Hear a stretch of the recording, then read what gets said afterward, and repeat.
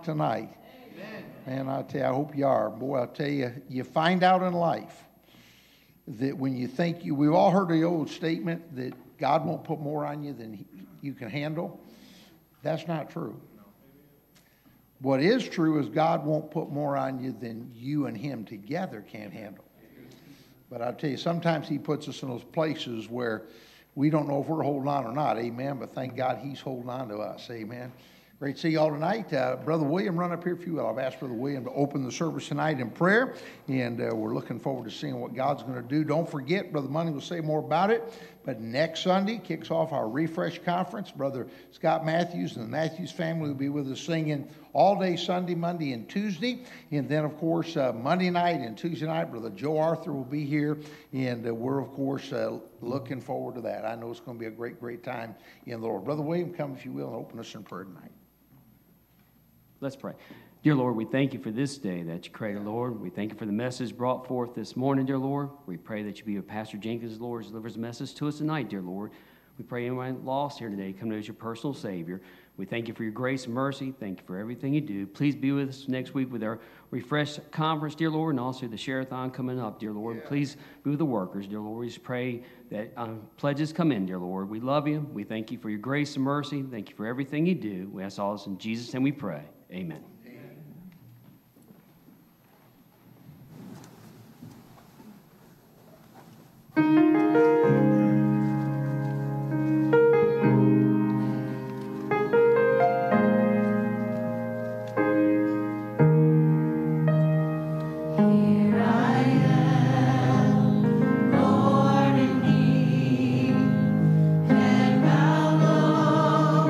I can barely speak.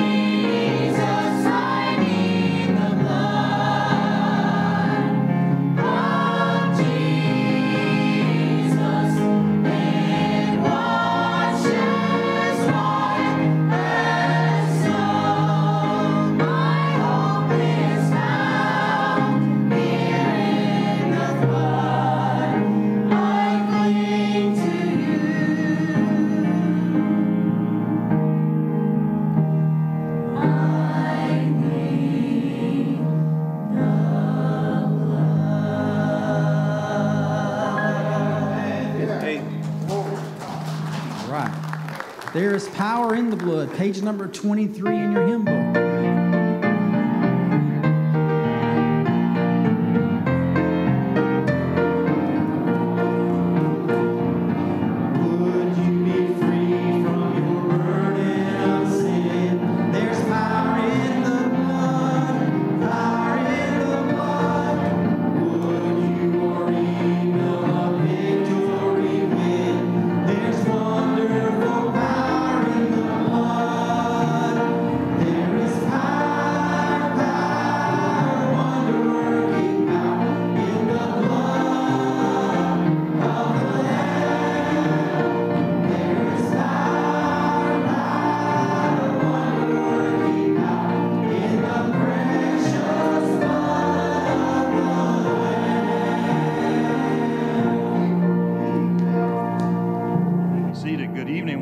Fellowship Baptist Church tonight. Looking forward to what God has in store for us this evening. Don't forget there's 2 meetings right after the service tonight. Share-a-thon meeting, all that are involved in the Share-a-thon, Wednesday through Saturday this week. There's a meeting right after the service with Brother Matt. And then also there's a 5K race meeting this evening after the service. So right after the Share-a-thon meeting, we need all the help we can get. You'll have to stick around for that meeting with Brother Heiss.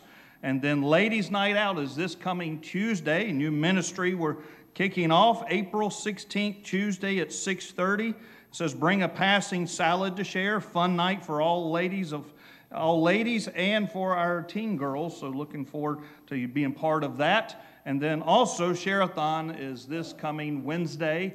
A new format, Wednesday through Saturday. And I pray you'd be much in prayer for the Share-a-thon.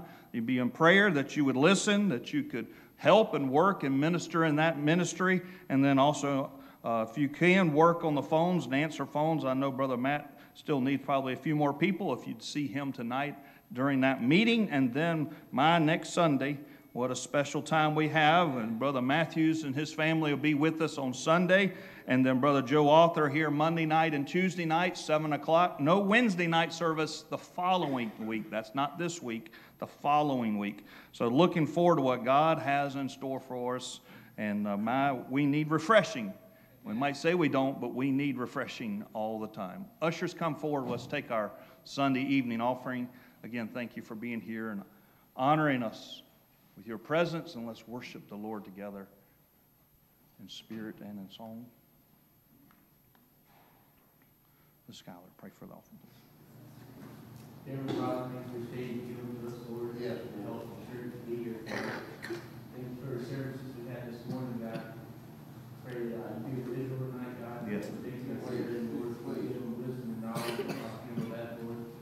Pray that you do the service tonight. Please give the pastor a clear mind. Pray that we all receive it with an open heart, Lord. Please do this offering about the faith, God. I pray that everything is given, be given with a cheerful heart, Lord. Pray that you give the leaders of the church wisdom and how to spend it wisely. We'll give you all praise and glory in Jesus' name. Amen.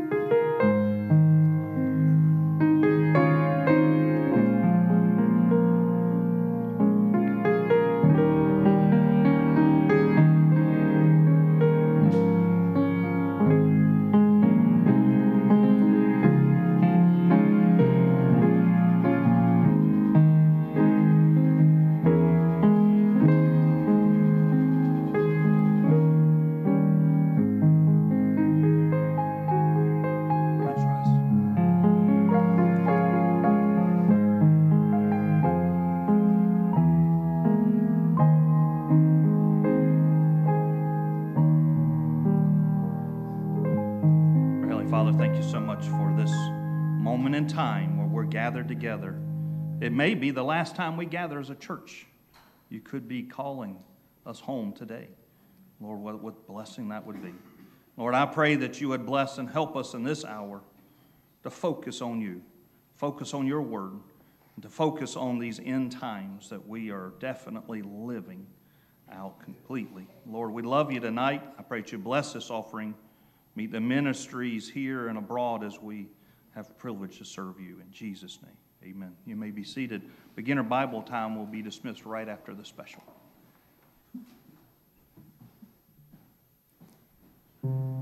This song is not a song that I necessarily want to sing. Restore the joy. A lot of events have happened lately that kind of meet at an intersection.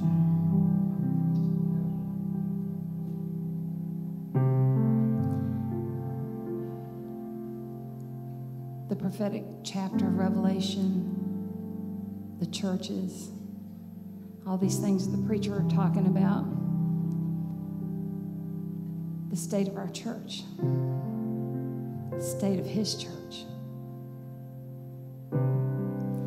the state of every heart that's his child, the state of my heart. I've been fighting with the Lord for a long time on this song. But revival is coming, at least on the sheet of paper.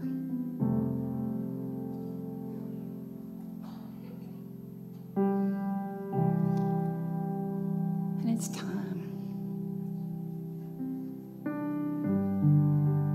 to get real.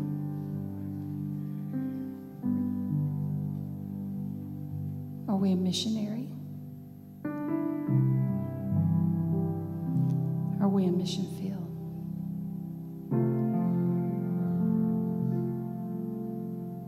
It's not a pretty song,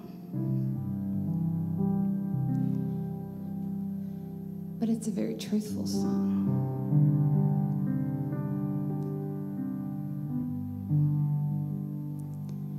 Once I had everything,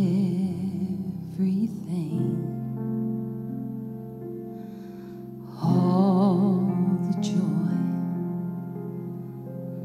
life could bring. Each day I lived, I yearned to talk with you, live in you, love in you.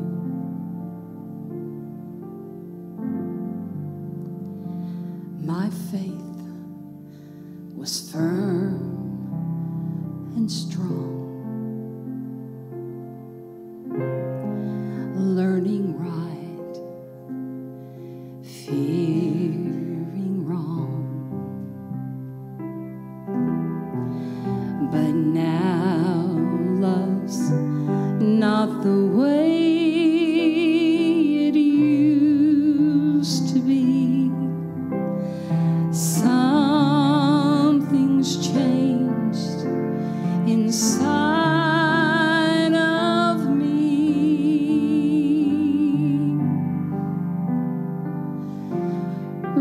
Restore to me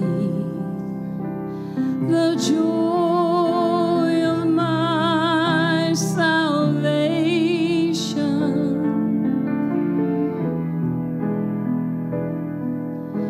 Restore to me the joy of each new day.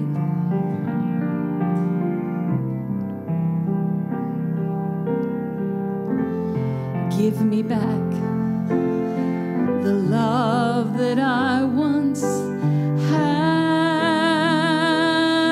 for you, and never ever let me slip away.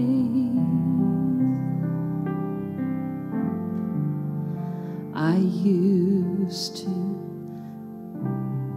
speak your words through my lips. Your voice was heard. There were so many then who came my way. I could help find your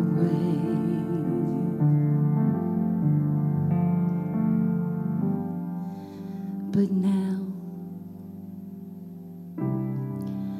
my words are cold.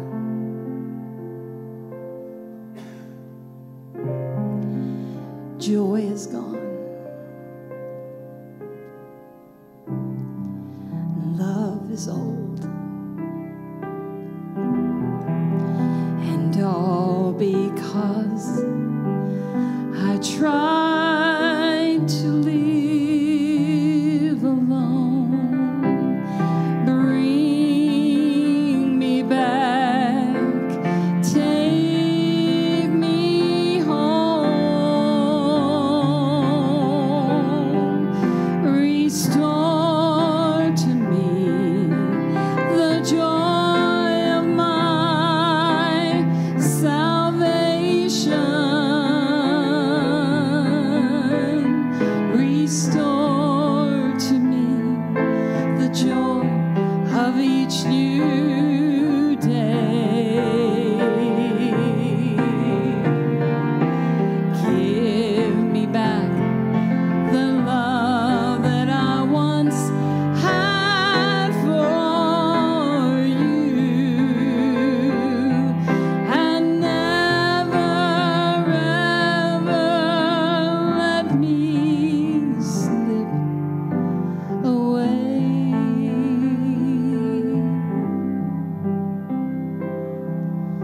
Lord, never ever let me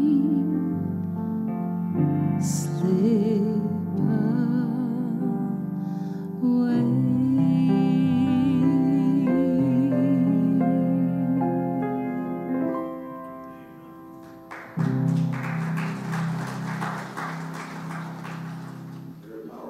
Miss Joy, appreciate that very much.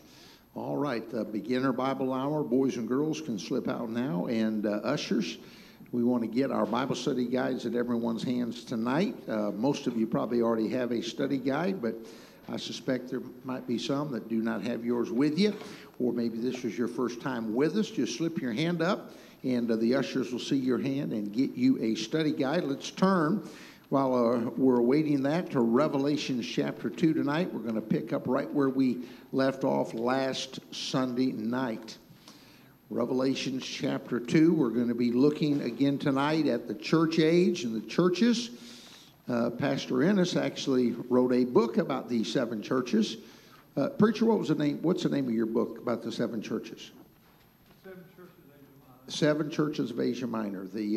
I've got a copy in my office. That's a good book. If you've never gotten a copy of that, you ought to get a hold of the preacher and get a copy of that. It's a great study, and we're not doing the in-depth justice to it that he did in his book, of course. This is, we're in a couple of Sunday nights looking through the entire book of Revelation in our Perilous Times chart. We, of course, have been in 2 Timothy chapter 3 throughout the series, and we're going to return there for our final study at the end of that great chapter. But we are, at this portion of our study, we are looking at the prophetic chart of end-time events, looking at a synopsis of the book of Revelation. And, of course, at the very top of your study guide, you see that first diamond. We have listed the key events of the prophetic calendar. We said number 1 is the rapture of his church, and that's going to take his church to be with him, 1 Thessalonians 4. We saw the second event is the tribulation period in a time of unrestrained evil. The third event, of course, is the second coming of Christ, where he will return to judge the world. And then, of course, the fourth element or the event in the prophetic calendar is the millennial reign of Christ. The millennium, of course, is that 1,000 years where he will rule the world. And what an awesome thought that period in history is going to be. It's in the future now. It will be a part of history one day when for 1,000 years the righteousness will rule and reign in this world. And then, of course, Revelations chapter 21 and 22 deals with the final portion of prophecy, and that is a new heaven and a new earth. But what we're doing in our study tonight, we are seeing a breakdown of the book of Revelation, and we are tonight chapter number 1, 2, and 3. We are in what we call the church age, and that's where we find ourselves tonight. Chapter 1, of course, is the introduction, and chapter number 2 and chapter 3, we see the 7 churches of Asia Minor presented to us. Now, I want to just remind everyone again tonight, there are 2 ways that the 7 churches of Asia Minor are studied and understood. Of course, and without any debate whatsoever, they are literal local congregations there in the early hour of the church of the age. Any map you look at, you Google search. I actually tried to get a map I was going to put up tonight, but my email is messed up on my computer and it ain't working, so I couldn't get it up to the PA booth tonight. But the 7 churches of Asia Minor, of course, are all in what we would call today modern Turkey. And these were 7 literal congregations that existed in the early days of the church age. And we're looking at these churches tonight. Every one of them is a local literal congregation. The word ecclesia, which is our Greek word that we get the word church from, literally means a called out assembly. Now, there's a false teaching that's common in our world today called the doctrine or the teaching of the universal church. The idea meaning that you can actually be in the church without being in the church. I'm not a member of any local church. I'm part of the universal church. And here's the problem with that. There is no universal church in the world today.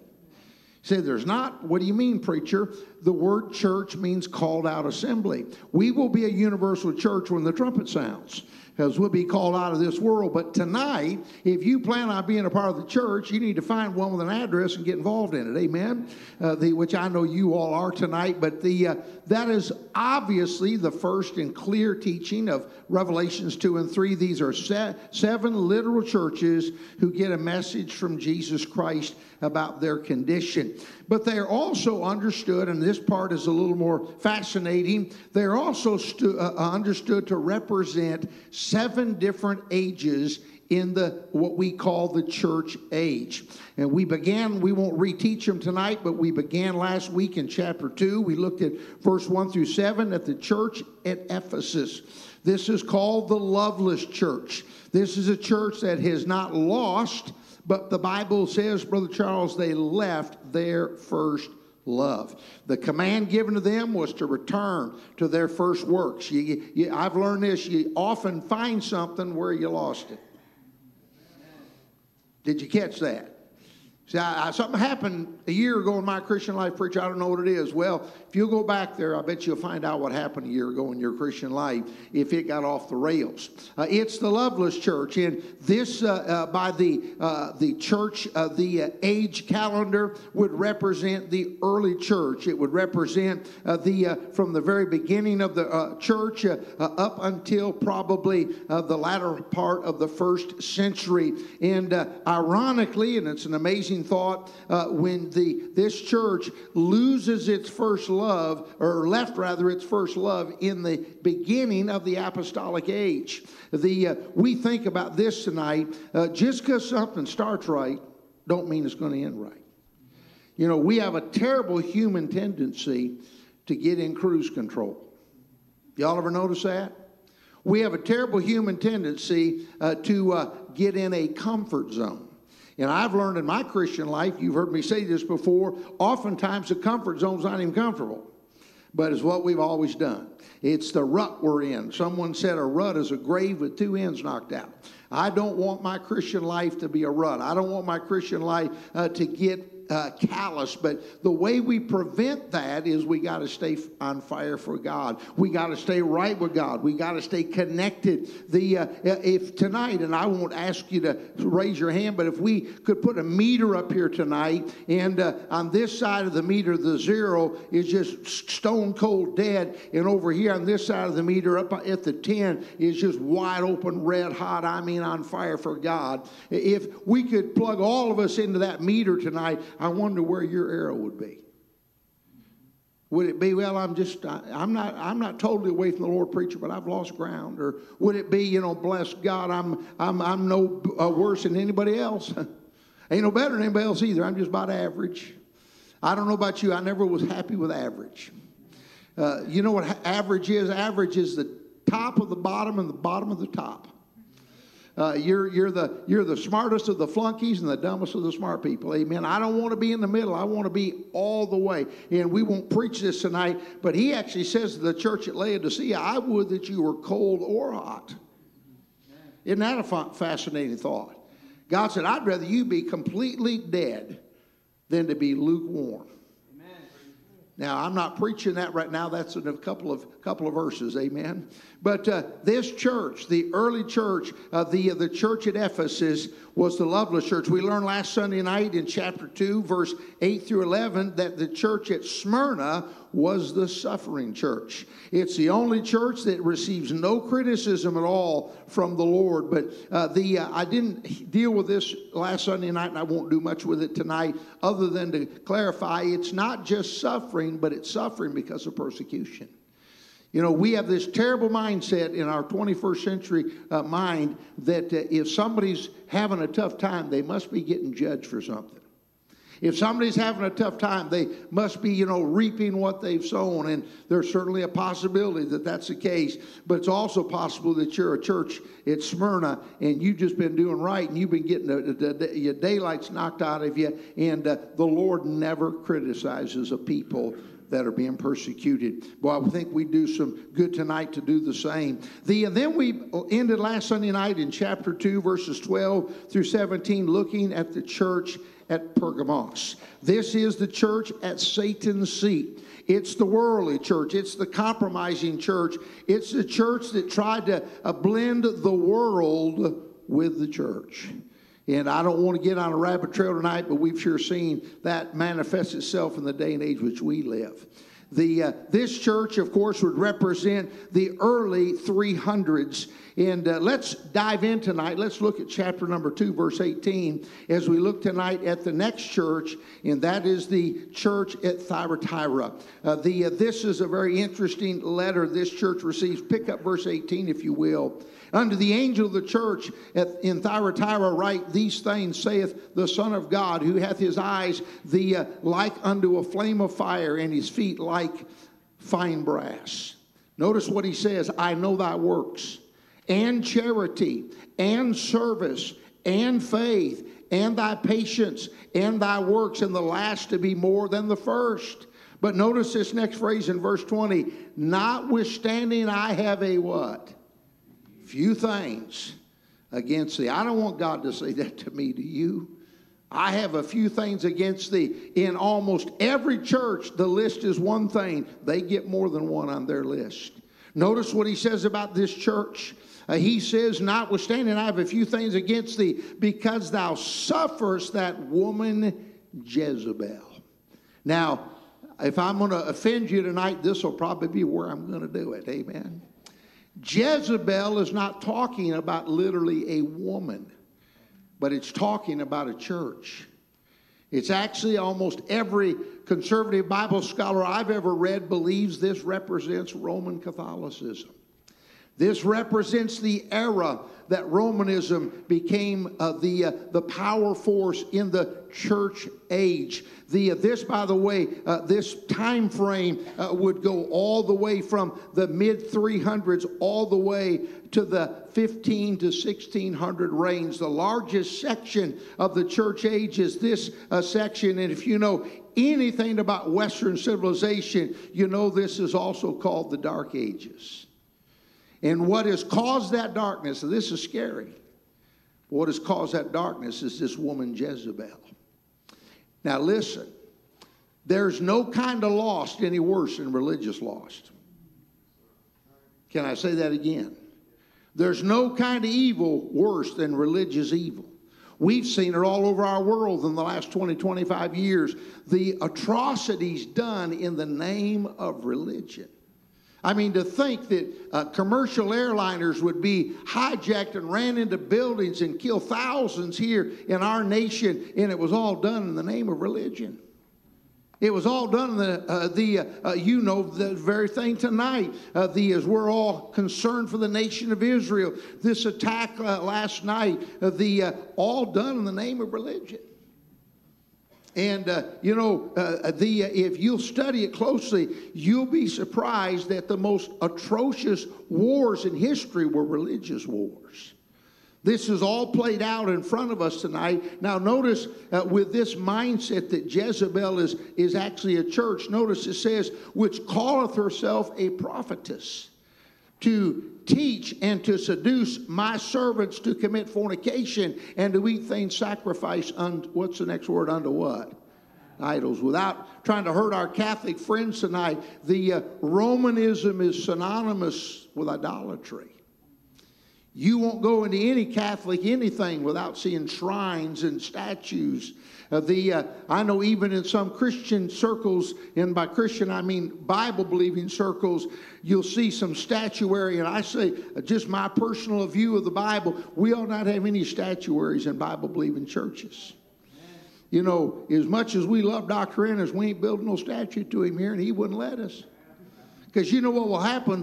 A couple generations will come down the road. They won't know that it was just to say thank you. They'll start thinking that's got something to do with God, and they'll start worshiping it. The Bible literally says no graven images. Now, stay with me. It's interesting that it's a female.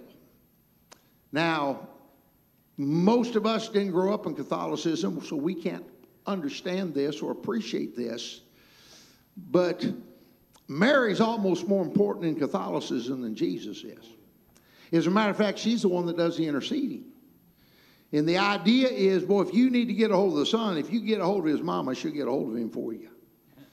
Now, folks, listen to me. Mary deserves an elevated place in our memories, and the Bible certainly calls her blessed. But listen, she needed to be saved just like every other sinner that's ever lived. She was at the early church's first prayer meeting in Acts chapter 2, or 3 rather, or Acts chapter 1 rather. She's there praying like everyone else. Why? Because she ain't got no more access to Jesus than you do. We don't pray in Mary's name. We pray in Jesus' name. Amen. You'll remember one day they even came to Jesus and said, hey, your mother and brethren are without. And he didn't even recognize them. He said, my family, my brothers, my sisters, he said, those are the ones that hear my word and do it. Jesus, while he loved his mother, never deified her. There is no immaculate conception in the sense that the one doing the conceiving was sinless. Are you all with me tonight? But the idea of the feminine description of this religious order here is because of that false idolatry. He says in verse 21, I gave her space to repent for her fornication, and she repented not. Behold, I will cast her into a bed, and them that commit adultery with her into great tribulation, except they repent of their deeds. Now, I'm not going to get on a rabbit trail here tonight, but for all of my lifetime, some of you that are older than me maybe remember an era that this was not the case. But from my lifetime, in the last 60 years, we've had this word introduced to us called ecumenicalism. And what ecumenicalism really means is that we emphasize common ground at the expense of doctrine. Now listen, I think we ought to get along with each other. Paul wrote, as much as lieth in you, dwell peaceably with all men. But there are some things we cannot fellowship if we don't deal with these things. You know, in all my years of pastoring, and I know Dr. Ennis never did either, I've never been a part of any ministerial association in the community. And I'm for like preachers' fellowships. I'm not talking about that. I'm talking about where every denomination gets together. And every denomination treats each other. Now, we ought to be nice to people, whether they're saved or lost. But we ought not all get together and act like everybody believes the same thing when we don't believe the same thing. That's what ecumenicism is. And what is happening here, now I'm being careful tonight. I don't want to get too deep into this and offend anybody. Y'all can tell I'm really upset about that, ain't you? But God likens those that yoke up with her to committing fornication. I mean, he uses a sexual metaphor, and You'll study all throughout the Old Testament, and he likens the nation of Israel leaving the God of the Bible and going after the gods of the nations that they were to displace in Palestine. He calls that chasing false gods. God calls that idolatry, but he also calls it adultery. Are you with me tonight? It's a serious thing to turn on God. We've got this movement today of second and third generation Christians who are saying they have deconstructed their faith. And that's a fancy term for saying they've turned into an atheist. Can I tell you something tonight? There aren't no atheists in this world. Everybody has faith. The issue just is what your faith is in. And if we're not careful, we can play around with that stuff. You may have been hurt. You may have been offended. Somebody may have wronged you. I'm not making light of any of that tonight. But don't be messing around with this stuff. You'll walk right into, you'll get you a ticket straight to hell. You'll get messing around with this stuff, and before you know it, you're believing stuff that's absolutely, in the eyes of God, idolatry and spiritual adultery. Hey, I still fear God. I've been upset. I've been sideways more than once, Brother Mike, in my Christian journey, but I never gave up on God because Christians let me down. I never reevaluated the Bible because some people that preached it didn't live it like they preached it. Hey, why is God in trouble? Because people have let you down. Oh, man, I tell you what, I beg you, young people listen to preacher tonight, stay right with God. Amen. Stay in church. Stay with the old-time religion. Don't veer off. Hey, listen, there's so many that think it ain't no big deal. It may be a heaven or hell situation. That's a pretty big deal to me. I don't know about you. Notice what he says next. This is intense. Verse 23. And I will what her children? Kill her children. Now, again, I'm trying to be sweet tonight. This is always the church when you deal with it. You have to be careful you don't offend everybody. But her children are Protestants. Can I tell you something tonight? I don't have time to get into this in depth tonight, but we ain't Protestants. Amen.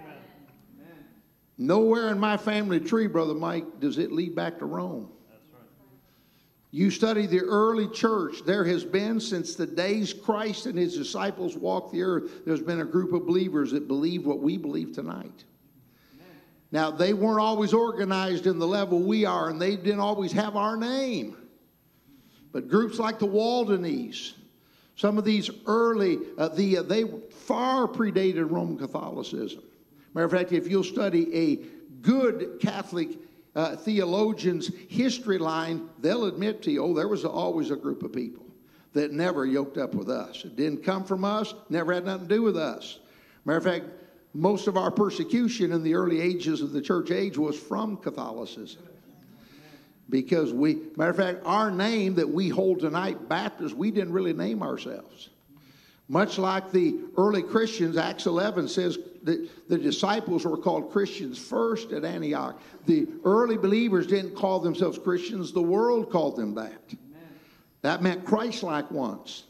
In our Catholic, the historians tell us the Catholic Church got aggravated at this little ragtag group of believers that told people that because you was baptized as a baby don't mean nothing. You'll split hell wide open, soaking wet or dry. It won't make no difference. You don't go to heaven because you got baptized as a baby. You got to get saved to go to heaven. And baptism doesn't happen before salvation. It happens after salvation. No one can make that decision for you. You've got to make it for yourself. Right. I've asked many Catholic people about their baptism, and they say, well, I don't know nothing about it. I was a baby. Well, if you don't know nothing about it, it didn't count.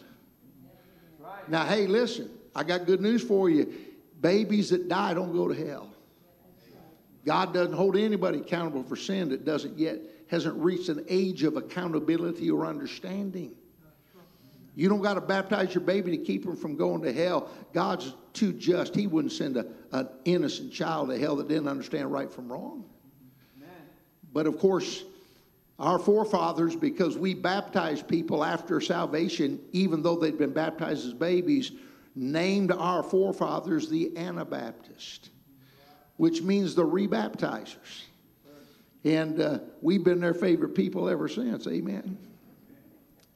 But think about this tonight. He's talking now, this age, there's a literal church called Thyatira, but the age that he's identifying here tonight would put this at the exact time frame of the start in the expansion of Roman Catholicism and the Protestant Reformation. And he says about her children, God says, I'm going to turn out the lights on them.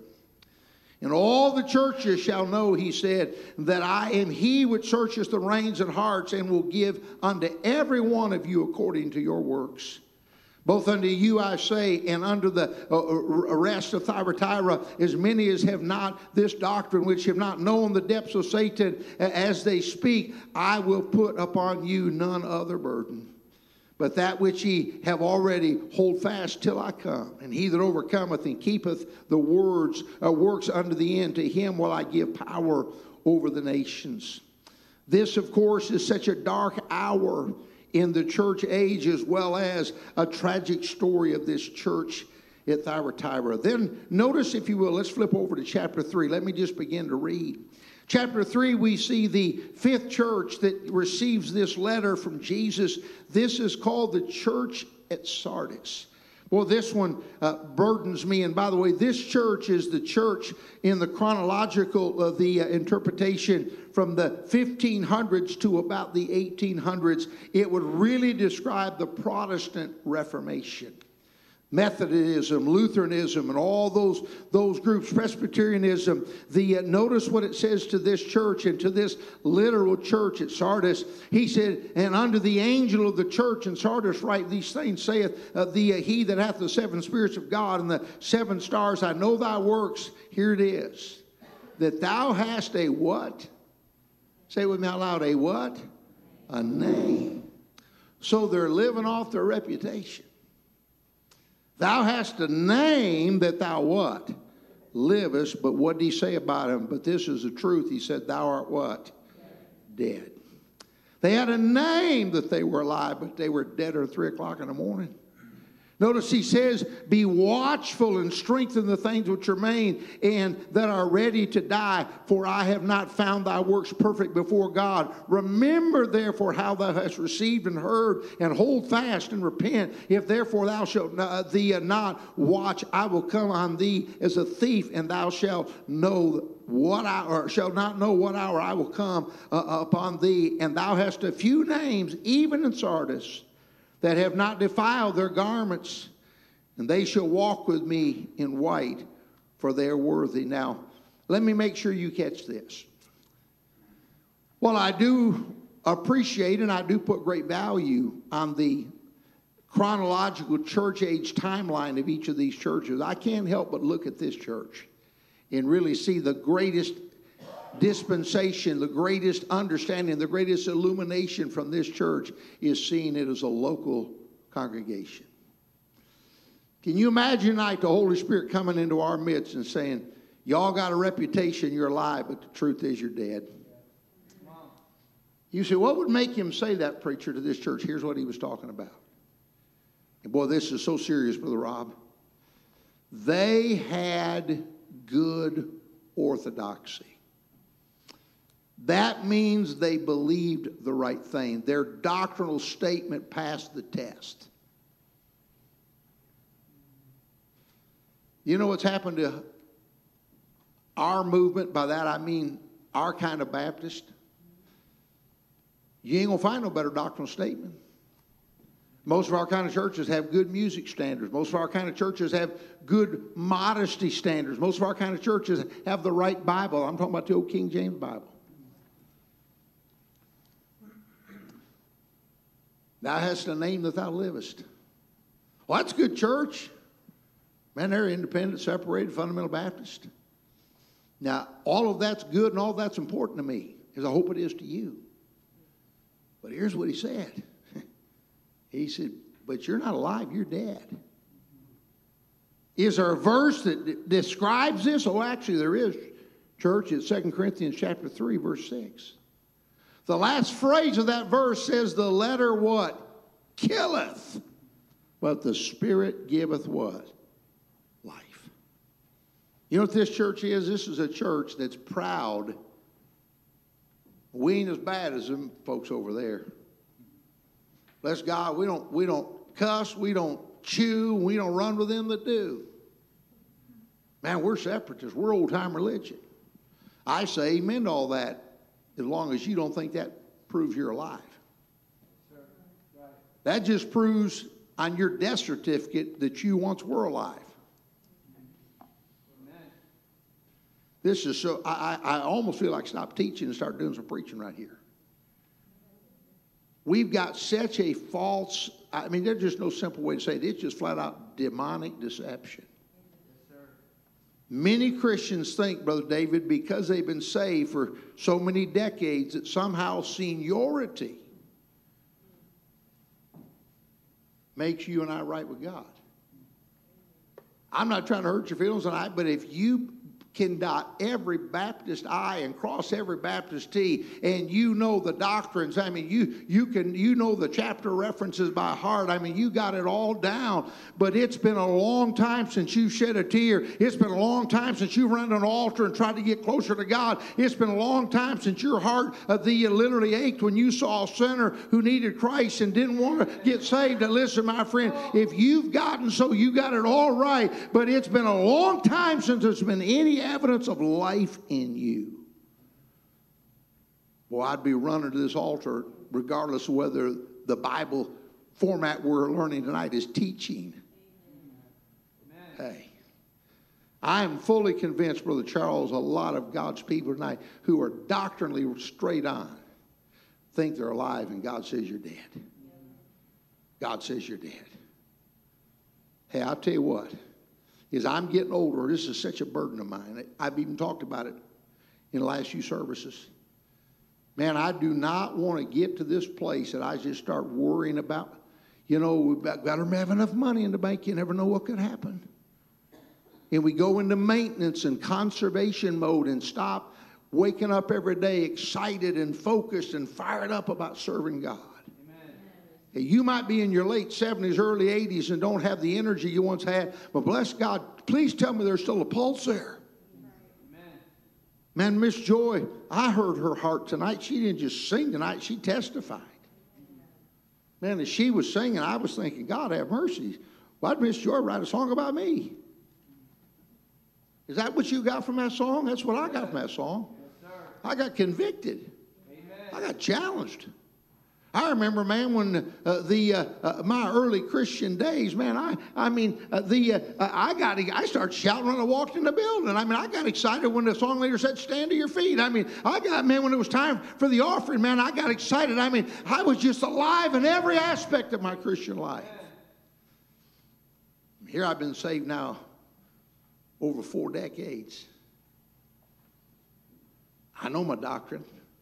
I'm not being arrogant, but I probably could debate just about anybody on about any subject and hold my own. I know where I'm at on the doctrine of soteriology, Brother Mike. I know where I'm at on the doctrine of bibliology. I know where I'm at on the doctrine. Hey, you name it. But it don't matter how good you can quote Scripture. What matters is, are you living Scripture? Amen. Hey, listen. First thing they do when they come upon an accident or a person that they're not sure is alive is they check for a pulse. And you know what else they do, Brother Hunter? They try to see if there's any breath coming out of this person. Amen. You know what breath is symbolic of in the Bible, don't you? It's talking about the Holy Ghost. I don't care how bad things are. If people get around you and I and say, ain't no doubt he's alive, buddy. Amen. There's the Holy Ghost coming out of him still. Ain't no doubt. His heart's still beating, man. You put your hand here on his wrist, put it on his wrist. You mention the King James Bible, and his pace picks up. You mention soul winning, and it picks up, man. His beat starts going faster. There's somebody in there still. He's still there. Amen. Good. Thou hast the name that thou livest. Can I beg you tonight, child God, quit living off of yesterday? Quit starting every sentence by "I used to." Quit every conversation you have be about something that happened yesterday. Hey, I don't know about you. I plan on living till I die. Amen. I know a lot of people, Brother Money, they died about 10 years before they quit living. Because now all they talk about is what used to happen. No focus about tomorrow. You say, well, preacher, I ain't got the energy that I had for yesterday, for tomorrow. God's not asking you to have the energy that you had when you was 20, 30, 40 years old, when you're 60, 70, 80. But what God wants you to do is live every day for Jesus. Hey, I'll tell you what, the longer I live, Brother Terry, I'm fully convinced now one of the greatest attributes of life is surviving. I used to think it was accomplishing. Now it's surviving. Man, when somebody's still going, man, I get excited. You mean to tell me you've been saved 60 years and you still pray every day? You mean to tell me you've been saved 65 years and you still shed a tear when you see how good the Lord's been to you and how much grace and mercy it's taken? Hey, listen, you don't got to be Charles Atlas to have evidence that you're alive. It's so simple. Here it is. Your Christian life is not measured by how long you've been in it. It's measured by the direction you're going today. Y'all with me? Remember when the Jews crossed that Red Sea? That's a picture of salvation. They get all the way over to the Jordan River. They're ready to go into the land. They send those spies in, and the spies come back with some bad news. They said everything God said about it's true. It is a land that flows milk and honey. There are grapes that are the size of baseballs. Amen. They said, there's people that live over there that think it's theirs. And some of them are giants. Hey, no way we can do this. And that report they gave, God called it an evil report. Old brother Joshua and Caleb said, can I say a word? And they encouraged God's people to ignore these 10 doubters, these 10 grasshoppers. Let's go. God said it. We can do it. We can do it. The victorious Christian life is not a land without battles. It's just a land without defeat. He didn't say, I'm going to give it to you. He said, I'm going to help you conquer the land. Amen. I just am finishing up right now my Bible reading, the book of Joshua, and I always love getting to that chapter where it says, now there remaineth yet very much land to be possessed. Amen. And you read the next few chapters, 7 of the tribes, they've conquered the whole land. They've conquered every king, and 7 of the tribes ain't got no land yet. Joshua's saying, boys, go get it. We've conquered it, but you have to do something. Get off your duff and at least get you a ruler, a yardstick, and go out and at least measure where you want your place. Amen. Hey, listen. The evidence you're still right with God is not that you've been saved longer than me. It's that you're still on fire for God. You still love the Lord. You're still growing. Amen. But you remember what they said when they got that report. They voted not to go forward. And then they made this crazy statement. It would have been better for us if we had died in Egypt. Where did that idea come from? See, what they've actually said, from the minute they crossed the Red Sea, they've been heading this way. They're way over here, but now, while they're here, their hearts are headed back that way.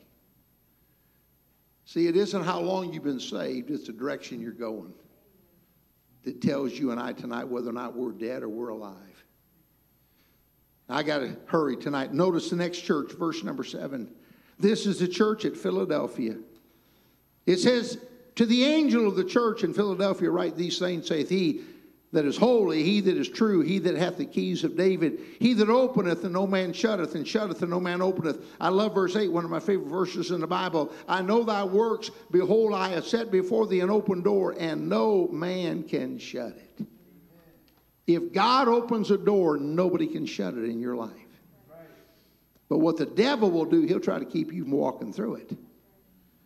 He says, for thou hast a little strength, and hast kept my word, hast not denied my name. Behold, I will make them of the synagogue of Satan, which say they are Jews and are not, but do lie. Behold, I will make them to come and worship before thy feet, and to know that I have loved thee.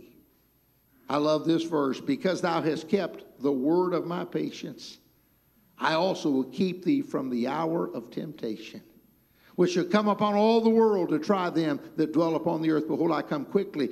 Thee hold fast that which thou hast, that no man take thy crown.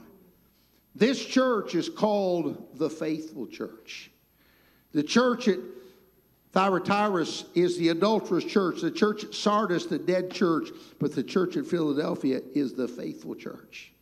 It's the serving church. Oh, I don't know about you tonight. I want to be faithful, don't you? I may not be the most talented in the room, but I can be faithful. I may not have the most ability in the room, but I can be faithful. A wise man once said that dependability is the greatest ability. You know, I think I want to say this carefully tonight, but I think we sometimes overemphasize talent. Now, this is my opinion. I'm not preaching right now. I'm just testifying. I'm for talent. I'm for people that are good at what they do, getting a chance to bless our hearts. But I'll tell you what I really want to be around. I want to be around faithful people. I want to be around people that, boy, Sunday morning, Sunday night, you ain't no reason to go by visit them. Ain't going to be home. Because every Sunday night of the world, buddy, bless God, they're behind sitting in the pew in the local church. Brother Terry, my kids never asked me one time in my entire memory, Dad, are we going to church today? That would have been an unknown concept at our church, at our family. It don't make us better than anybody else. We just decided to be faithful. Brother Ken, I'm not bragging tonight, but I'm still excited. I can tell you this tonight. I've been faithful even though sometimes I don't want to be. You ever get aggravated at people at church? I'm sure you never have. It's really a blessing when the pastor is the people you're aggravated at church. But Brother David, I can't go back in my memory and remember one service I laid out of church because I was mad at somebody else. Not one time I laid out of church because the preacher hurt my feelings, and bless God, I was going to discipline him by not showing up for a couple of weeks. You ain't disciplining him. You're just showing everybody around you that if you don't get your way, you take your toys and go home. Hey, listen, your faithfulness isn't proven when it's easy to be faithful. It's proven when it's hard to be faithful. Hey, I don't know about you tonight. I want to be faithful. Let's look at the last church. This is the one that maybe is the most famous in this great chapter. And boy, it gets on in verse 14. Unto the angel of the church of the Laodiceans write these things, saith the Amen, the faithful, the true witness, the beginning of the creation of God. I know thy works, that thou art neither cold nor hot. I would thou wert cold or hot. I've always been fascinated by that. God said, I'd rather you be stone dead than to be halfway in on anything. Amen. If you know anything about chemistry, you know this. Freezing cold kills the germs. And scalding hot kills the germs. But they thrive in lukewarm. You show me a lukewarm Christian tonight. You show me a lukewarm church tonight. And I'll show you a church the devil's making. He's having hay with making a mess out of your situation. Mom and Dad, and I'm not being ugly tonight. I'm just telling you what I believe the book is trying to say to us tonight. We are killing our kids by this half-in, half-out Christianity. I know I'm going to make some enemies right here, but I am not proud. I'm not being arrogant. I'm not being condescending tonight. But one of the greatest decisions Debbie and I ever made when our kids were growing up is we didn't have a television in our home. I knew that'd get quiet. But my problem wasn't that I was holier than everyone else. I didn't have one because I wasn't holy enough. I was having a hard enough time directing my kids, let alone having help from Hollywood to mess them up. I never sent them to a public school, and I guess I should qualify. We had a television set in our home. It just wasn't hooked up to nothing. And this wasn't in the days of smart TVs and internet. There wasn't no internet. I hate to tell you how old I am. There wasn't no internet back then. Hey, listen. If we watched a movie, it was something like Sheffy. Or if we really got out there on the limb and got whirly, we'd go rent us O Yeller. My kids wore out O Yeller. I mean, flat out wore out. I still remember the VCR tape we had, man. Remember them things when you get done watching VCR, you'd plug it in and it'd rewind it for you? Man, ain't that fancy? I remember, Brother Money, honestly, I think my boys might have watched the movie Hoosiers 500 or 600 times. I'm sure they probably did. I know Brandon was watching it because as soon as he'd get done watching, he'd be outside playing basketball every time he watched that thing. I don't regret tonight. I'm not being arrogant. I'm not scolding you. I'm just telling you. That was such an important decision. And by the way, it wasn't that I was some super pious, pharisaical, legalist. Hey, listen. We had a family conference, Brother Charles, every year in our church for about 10 years. And Dr. Alan Jones came and preached that for most of those years, and it was one of those early conferences, Brother Jones said. If you plan on raising godly children, you got to limit the access the devil has to them. And he listed the ways the devil gets our children, puts a hunger and a thirst in their hearts for things that are not godly. And I didn't even need him to say it. I was already convicted, but he talked about that old television. Hey, listen, I know it's quiet, but it's hard enough to raise godly children in the day and age which we live if we got all of our ducks in a row. Now, I shouldn't keep going. I stopped preaching and started meddling, didn't I? Amen.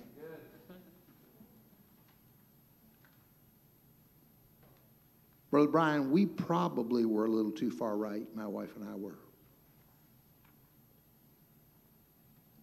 I didn't have chapter and verse for every. Now, I know that verse that talks about set no evil thing before your eyes, but not everything that's on television is evil. We didn't have Wii or PlayStation or Nintendo. I'm not saying any of those are evil. What my boys had was guns. They had tree forts, and we got some old four-wheelers and some snowmobiles. I wanted my boys outside. I wanted my boys being boys. I didn't want them. Boy, I'm gonna really lose some people right here. Have you ever noticed how you can't get the average kid to talk to you today because they're doing this? And boy, they're doing it at 2 and 3 years of age. I know what's going on, Mom and Dad. That little pad's a good babysitter. I know what's going on. I'd probably have had one if I was. I'm not saying it's evil. I'm just saying I didn't want that. Brother David, I didn't want it when an adult walked up to my children that my children wouldn't make eye contact with them. I didn't want it when an adult walked up to my children and said something to my children would ignore them. We would spend every night at family devotions, hundreds of times we did this, we'd have a little fun time, and I'd give my kids little prizes and stuff, and we'd practice on being polite with people. Johnny, what do you do if Brother Ken comes up to you and says, "Hi, Johnny, how are you doing?" Johnny would practice what he says to Brother Ken. "Hi, Brother Ken. I doing good. How are you, Brother Ken?" I wanted people to want to be around my kids. Not say we'd invite Debbie and preacher over, but 3 monsters. Our house isn't able to handle it. I didn't want, hey, listen, and my kids were far from and still are far from perfect, but these were the goals I had. And my decision about TV was just because I wanted to be successful, and I didn't think I could be with that in my home. Good. We never had cable television. We didn't, back then, I mean, the satellite TV wasn't even thought of yet. And I'm just telling you, I told I was going to stop preaching and start meddling, but it was one of the best decisions we ever made. And I look back on it today, and better stop. I think I've made my point tonight. Amen. Lukewarm. Write this down tonight. This is a disgusting church. Disgusting, yeah, look what he says in the next verse, verse 16. So then, because thou art lukewarm and neither cold nor hot, I will spew thee out of thy mouth. There ain't a nice way to say this. That's code language for vomiting. I do not want to be a Christian or a church that makes the God of heaven want to vomit. Can you imagine that said to any church? He says, because thou sayest, I am rich and increased with goods and have need of nothing, and knowest not that thou art wretched and miserable and poor and blind and naked, I counsel thee to buy of me gold tried in the fire, that thou mayest be rich, and white raiment, that thou mayest be clothed, and that the shame of thy nakedness do not appear, and anoint thine eyes with eye salve, that thou mayest see. As many as I love this phrase, I rebuke and chasten. Be zealous, therefore, and repent. Verse 20 is such a convicting verse. Behold, he says, I stand at the door and knock. We always use this verse as a soul winning verse, and I'm not against it because it is a good picture of the act of faith of opening one's heart to Christ. But in its purest context, this was not written to lost people. This was written to the church. God forbid tonight we come to church service after service and there's a knockout on the door and an usher comes and says, Pastor Jesus wants to know if he can come in. Yes, come on. Hey, listen. Yes, sir. I don't want Jesus on the outside of nothing in my life. I want him in the middle of everything in my life. You know this is true. I got to stop here tonight. I told myself I'd stop at 7 and it's 7:09.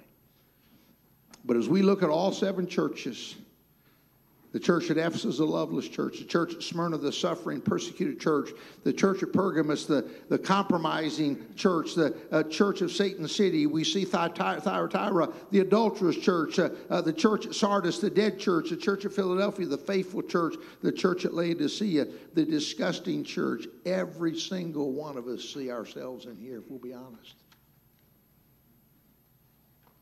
And my great burden tonight as we end the service. Hey, listen, you may not know this, but Jesus is coming soon. We're sitting on the front row. Talk about an age to live in. We are front row observers of the last few seconds of the church age. This thing's about ready to go into double overtime. And buddy, the angels are they're getting antsy. Jesus, buddy, they're tuning trumpets right now. They're getting, hey, listen, they're getting their shouts in order tonight. And here we are, little old church, just living our life like none of this is going on. What are we going to do this week? What are we going to do next week? What are we going to do for vacation this summer? Nothing wrong with planning, but please tell me that ain't the main stuff you're thinking about. Buddy, we are living. We have front row seats to the great events of the prophetic timetable.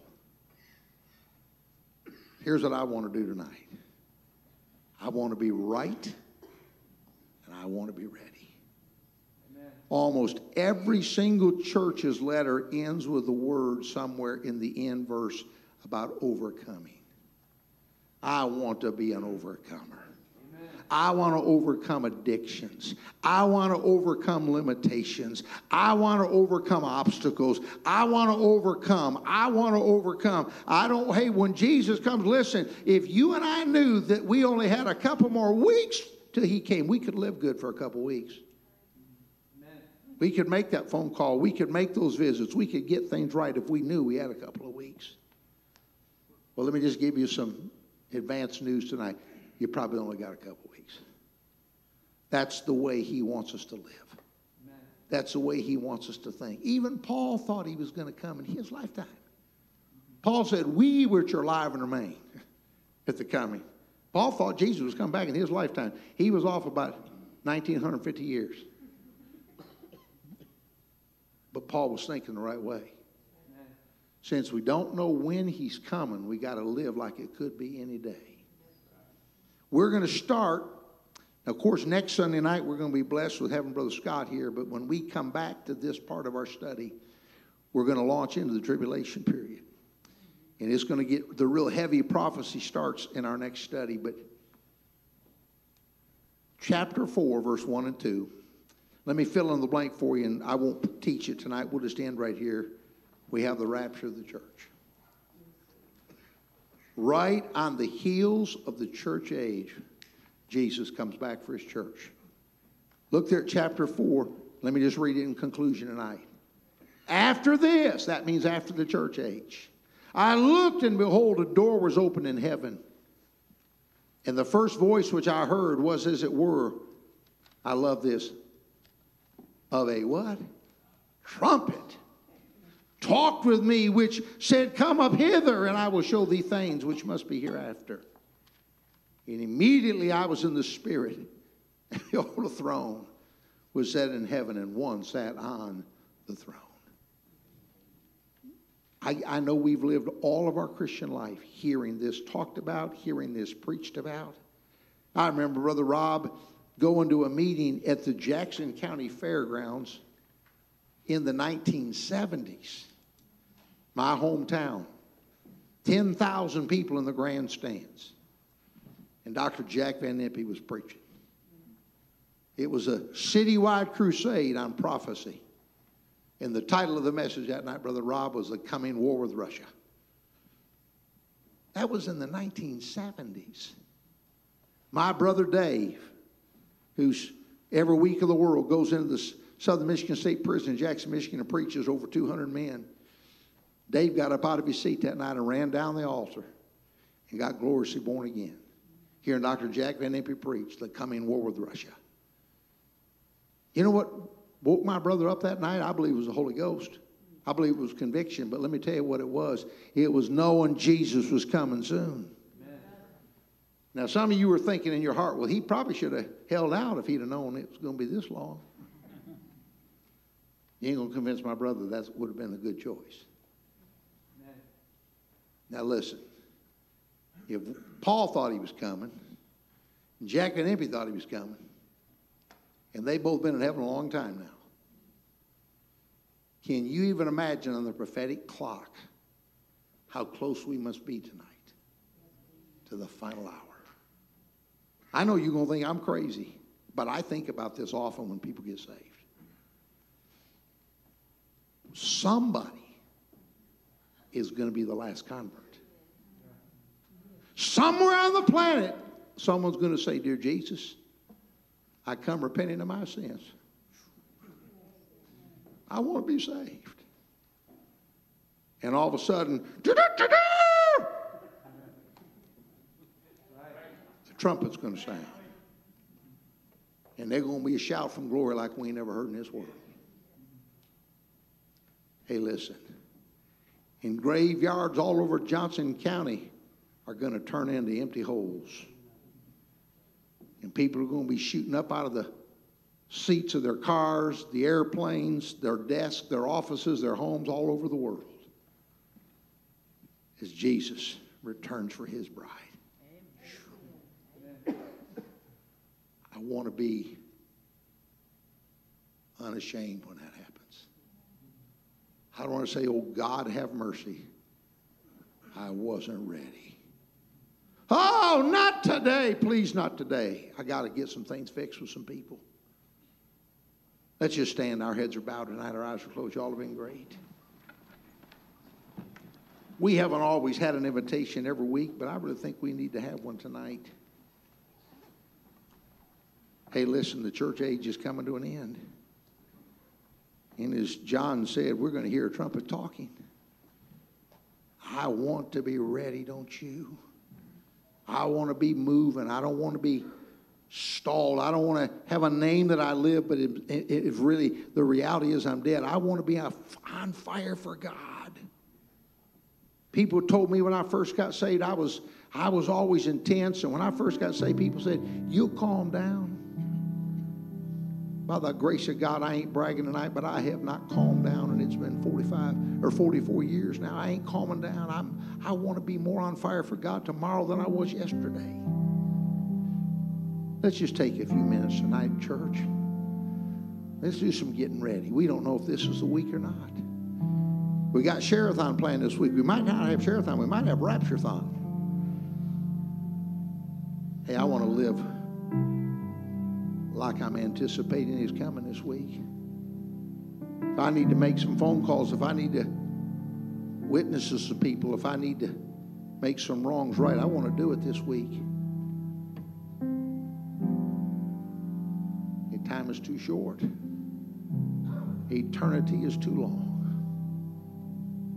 Hey, Debbie and I had lunch today with a precious young couple. They're here tonight. And one of the things they said to us is how excited they were. They want to get involved in the church, want to be busy. Shame on us that have been here for decades. And people that just got here are more excited about what God's doing here than we are. My dear precious friend, no matter how good or bad your past is, focus on the future. Some of you don't have a bad past. You got a good past. But focus on the future. Don't start every conversation with "I used to." We used to.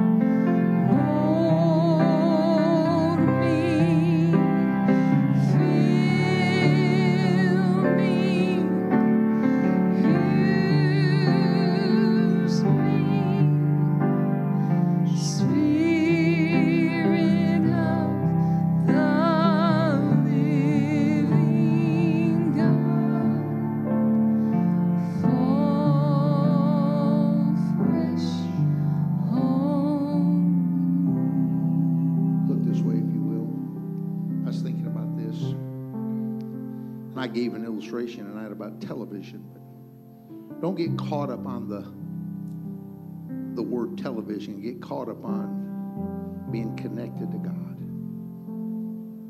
I'm sure a kid can grow up in a family that's got a television and turn out good.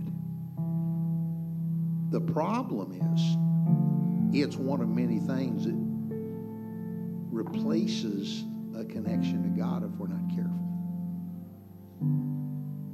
I had a Wednesday, and probably a lot of you had the same problem, man. Has this been an allergy season for the ages or what? And some of you old timers in North Carolina may say, "You ain't tough preachers, ain't nothing." Well, I'm going to tell you, I ain't tough. Man, I got enough allergy problems already, and man, I've been, by the grace of God, I've made it through this allergy season. And on Wednesday, man, I was coughing and hacking all night. My wife was mad. She didn't hardly sleep because of me. And she said, "You're going to the doctor today." I said, "Okay, I'll go to the doctor today." And I went, and sure enough, they said, "You got a good old-fashioned, intense sinus infection." They gave me an old Z-Pack, and I've been, every day this week, I've been getting a little bit better, and I feel pretty good tonight.